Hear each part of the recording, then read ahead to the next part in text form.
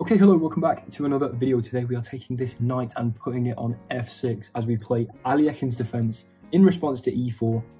2175 at the moment, so we're gonna play d5, sorry, in response to knight c3. But 2175, pushing towards that 2200 goal, and this move e5 here. Now, a lot of people are kind of scared of this.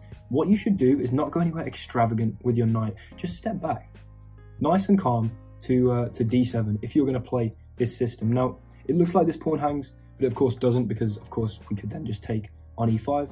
And generally what you'll see is d4, e6, and then something similar to maybe f4, c5, and you end up with a French, maybe knight f3 instead of f4.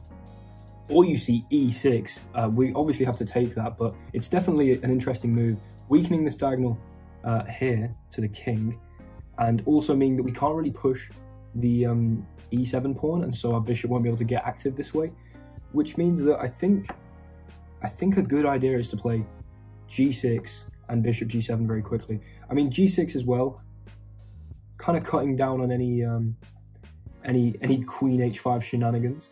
So I will go g6. I think a priority is get this bishop here. There we go, g6. Now there is a kind of a problem if bishop takes g6, pawn takes g6, queen takes g6. That is a threat, so we might see queen g4. My opponent is just going ultra aggressive. Wow. Okay. I mean, I rate it, I like it, but I'm just going to play e5. And if you let me play e4, then I don't think that's a good idea. And now I can take with the knight, and my position's kind of opening back up. I've got the mobility again. I mean, my knight's held by the bishop. I've got a lovely bishop here. And is this that scary? I mean, I can just take the bishop. Yeah, you take with queen, but then I go bishop f5. Okay, this looks like a good idea. Bishop f5, hit the queen. This is obviously held. We've got two extremely active bishops. We don't even have to castle kingside under this incoming pressure on the h-file. We can just go knight c6, queen d7, and castle queenside. So I think, interesting. If I go knight c6, I see this move, and am I scared? I don't know, but if I go c6 and I see this move, then I'm a little more scared. And if I go queen d7 and see this move, then I'm not having a great time. I mean, I have to go like queen c6 there. Okay, so we're gonna go knight c6, I believe. Is this a good idea? I'm not entirely sure if this is a good idea. Yeah, you know what? Send it. We'll develop the pieces. They're going to take on b7, of course, destabilizing this knight and threatening to take it. But I can play knight to d4, threatening this fork here, which looks quite appetizing, if I'm being honest. I could also take this and double the pawns, but I think that just restricts where my knight can go and also gives up a pretty strong bishop here. So we're going to go for knight d4. Obviously, the rook is held by the queen. That's all fine. Rook b8 as well, potentially coming. And my king, I mean, we're not really going to have anywhere very pleasant to castle, but maybe a bit of kingside, and then after takes, come back with the bishop and just, you know, hide behind those snipers there. Because right now, I don't know what white does about the pressure on c2. There's no light square bishop to defend that square. Neither of the knights can access that square, neither of the rooks can, and the bishop can't. So, I guess you move the king? But that can't be a good idea. I mean, you don't want to move the king into this d-file, especially I could just take with the bishop. I could even still take with the knight, and after rook goes here, have some discovery onto the rook. So we've got a super active position here, and my opponent's gone in, you know, for a little pawn grab. And I think it might be a bit greedy, honestly, because they've not moved their other pieces, whereas we've got some lovely minor pieces, very active minor pieces as well. So yeah, kind of intrigued as to how this one plays out. If my opponent does go for king d1, is that really the best thing? Is that the best idea I can come up with for my opponent? Because it actually might be. And if that's the case, oh no, okay. Interesting idea here is, I guess, this pawn. So knight takes this pawn is good because it comes with tempo on here, actually. Knight takes this pawn, I take here with check. I guess you go in here and like check here. Knight here is forced.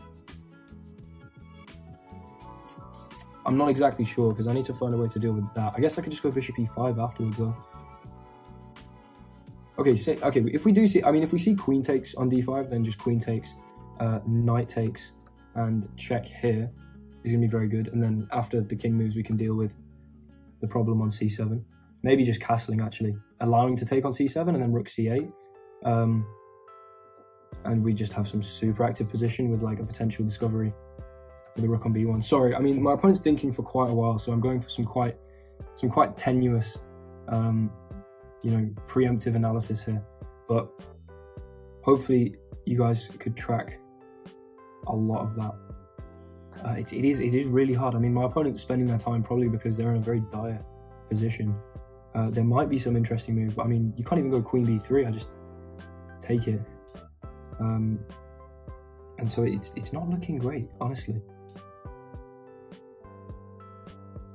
Because, okay, we see it. Right, now, this is where I go here. Fine. Absolutely fine. King comes up, which is interesting. Did not really expect that.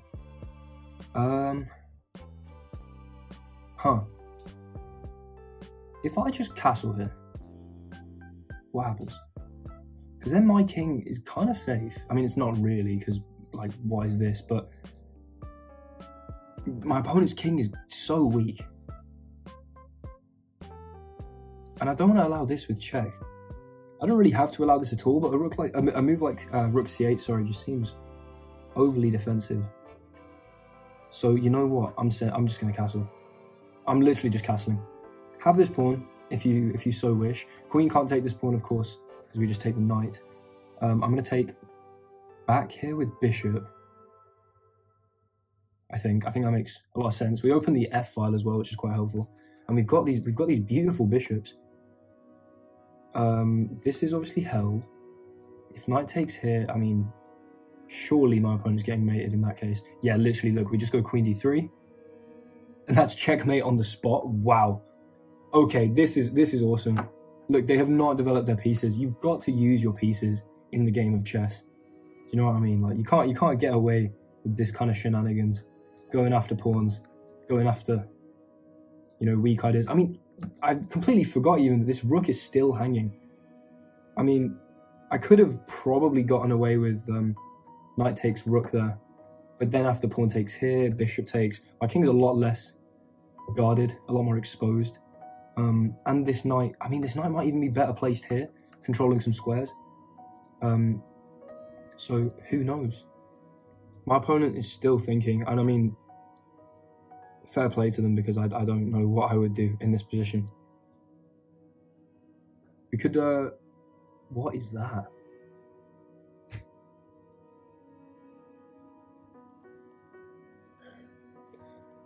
Okay, so of course I can take the rook here, and if takes, we seem to be like just up a rook. There's got to be something a bit more exciting though. Like, could I just throw rook into f2 somehow? Funny thing is, I probably could. Check. Where does the king go?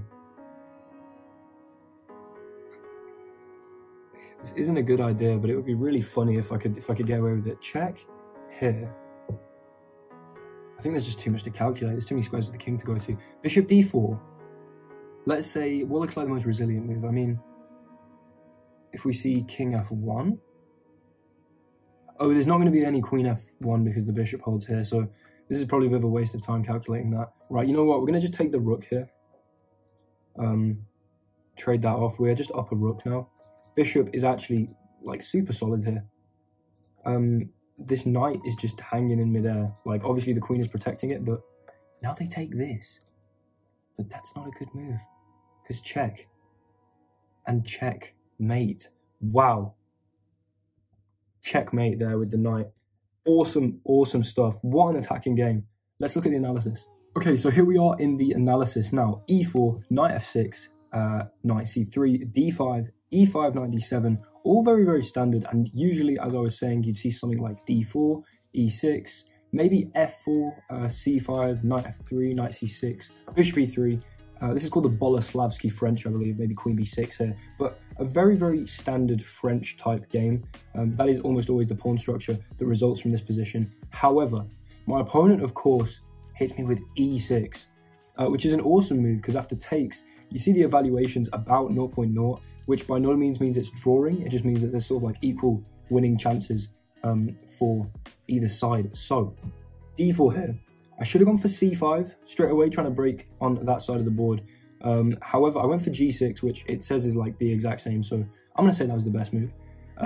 Bishop d3 here, bishop g6, and yeah, it really wants me to play c5 to get this side of the board moving, but I was just thinking, I mean, you know, my opponent being this aggressive, I just wanted to make sure that I wasn't going to get punished on the king side. But then, yeah, I find the best move, e5, and after my opponent takes, I should have gone straight for d4, but knight takes, still kind of strong. I mean, I just wanted a way to get out of this opening and not be in a really cramped position. And so by this position, I was feeling pretty confident.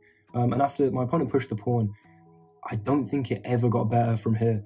I mean, knight takes bishop, perfect. It wanted pawn takes, but after queen takes, I just play bishop f5. Check's the best idea. Knight c6, best move, blocking. But here, I was right. Takes, that is a poisoned pawn. And knight d4, the best response to this. I was right that my opponent should have just moved their king. I was wrong about the direction they should have done it in, to be fair. But they're just dead lost after picking up this pawn. This is exactly why you have to use your pieces. I mean, it's not exactly rocket science. The game of chess, you have to use your pieces to checkmate the opponent's king. Now, if that information doesn't earn a subscribe, I don't know what will. But yeah, the knight here, the pressure on c2, it's all too much. My opponent plays knight takes here, and I should have gone for rook b8. I think the engine will really like rook b8, actually. I didn't even consider rook b8. That was a bit of a blind spot for me. I was trying to attack my minor pieces, but knight takes here, slightly inaccurate, but still completely winning. So, you know, my kind of general rule is, as long as I stay, I mean, Stockfish is just loving it even more, but as long as I stay, if I'm with black, less than -5, and if I'm with white, more than +5, then I don't really mind how I convert the game. And after the king comes up, no way. Castles was the best move. That's awesome. And after my opponent takes here, again, I should have gone for rook b8, but bishop takes here, still fine. Bishop here, I picked up the rook. Yeah, again, rook b8, but I picked up the rook here, recaptured this, and yeah, my opponent takes here, and we see that checkmate. I mentioned the idea of the checkmate earlier, while the knight was still here, that if they move the knight, then I could just go queen d3 checkmate straight away. But obviously, we move the knight c7, and then just queen d3. It goes back, and we get to deliver a beautiful checkmate with the knight hitting the king on e1 there, and the queen controlling these other squares. So yeah, just an awesome attacking game, really.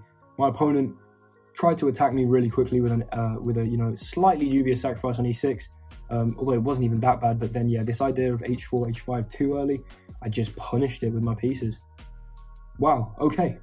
Great game. Thank you very, very much for watching. Hopefully you enjoyed. If you did, I'd really appreciate a like, subscribe, comment. Any kind of interaction that you can give me will really help grow the channel, which is of course what I'm trying to do here on YouTube. Thank you very much for watching, and I'll see you in the next one. Goodbye.